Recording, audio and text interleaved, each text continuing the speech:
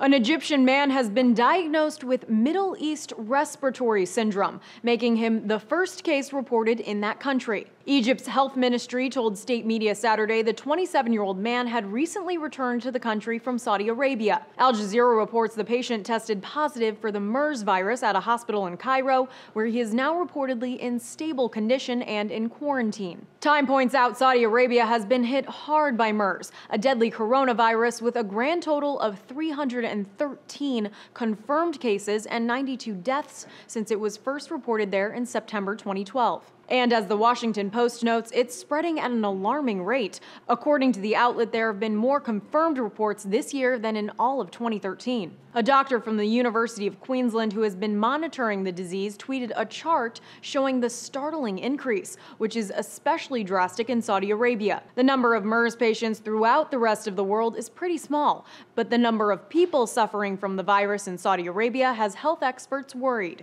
According to the Centers for Disease Control and Prevention, MERS is a viral respiratory illness that can cause a fever, cough, and shortness of breath, among other symptoms. The virus is considered to be even more deadly than SARS. Now, the MERS virus doesn't spread as quickly as SARS, but scientists are concerned it could mutate into something that can be transferred from person to person more easily. A worry that continues to grow as millions of Muslims prepare to make the Islamic Hajj pilgrimage to the holy city of Mecca later this year.